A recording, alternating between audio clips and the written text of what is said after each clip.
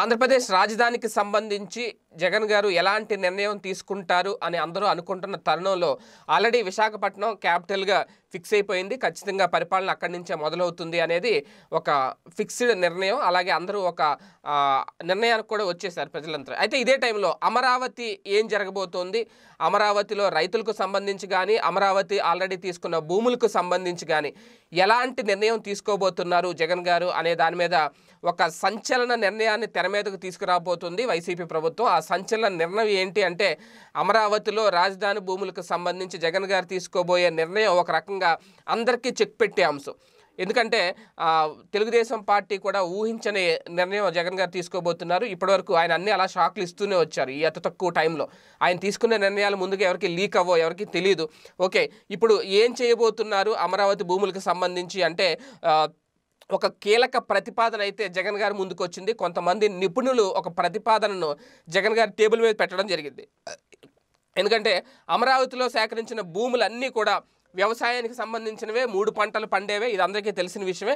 అవన్నీ రైతుల నుంచి తీసుకున్నవే. అందుకే అమరావతిని ప్రత్యేక వ్యవసాయ జోన్గా ప్రకటిస్తే ప్రత్యేక వ్యవసాయ జోన్, ఆ భూములు ఉన్న పరిధి మొత్తం అమరావతిని ఒక ప్రత్యేక వ్యవసాయ జోన్గా ప్రకటిస్తే చాలా ఉపయోగపడుతుంది అని నిపుణులు ఒక నివేదికను సీఎంకి ఇచ్చినట్లు అర్థమవుతుంది. అమరావతి ప్రాంతాన్ని ప్రత్యేక అగ్రికల్చర్ జోన్గా మార్చాలనే నివేదికతో కూడిన ప్రతిపాదనను వ్యవసాయ నిపుణులు సిద్ధం చేశారు అనేది చాలా క్లియర్గా అర్థమవుతుంది. అయితే ఇక్కడ ఏంటి అంటే అక్కడ నిర్మాణాలు కానీ లేదంటే రోడ్లు, భవనాలు యథాతథంగా ఉంచి, అంటే ఇప్పటివరకు కట్టినవి ఏవైతే ఉన్నాయో వాటిని అలాగే ఉంచి పెరుగుతున్న జనాభా దృష్ట్యా వ్యవసాయం ముఖ్యం కాబట్టి విశాఖను రాజధానిగా మార్చేసి ఇక్కడ ప్రస్తుతం విలువైన పంట భూములు ఉన్న అమరావతిని పూర్తిగా ఒక హబ్గా మార్చేస్తే దాంట్లో రైతులకు కూడా భాగస్వామ్యం కల్పిస్తే చాలా బెటరు, రైతులు కూడా సంతోషిస్తారు. అంటే ఒక సెజ్లాగా అనమాట, ఒక సెజ్లాగా. అంటే ఆ భూములు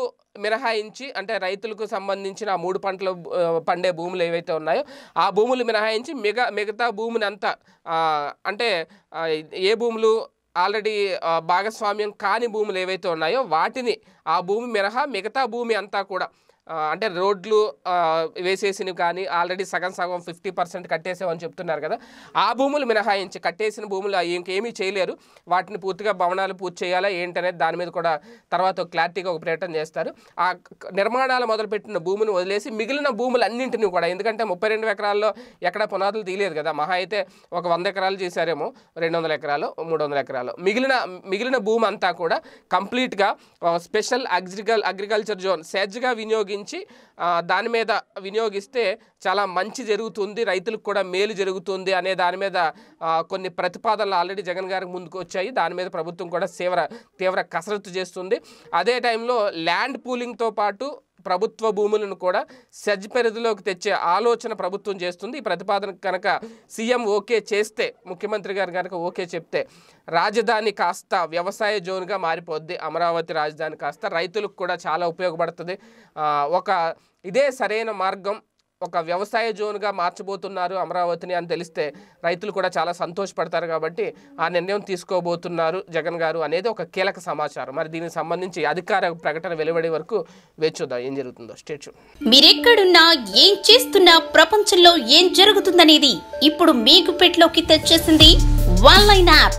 పొలిటికల్, మూవీస్, రాశి ఫలాలు, ఆరోగ్య సలహాలు, సీరియల్స్ విశేషాలు, ఇలా ఒకటేమిటి బోలెడన్ని విశేషాలను మినిట్ టు మినిట్ మీకు అందిస్తుంది ఆన్లైన్ యాప్. సో లేట్ ఎందుకు, డిస్క్రిప్షన్ లో ఉన్న లింక్ ద్వారా ఆన్లైన్ యాప్ డౌన్లోడ్ చేసుకోండి. Online, it's for everyone.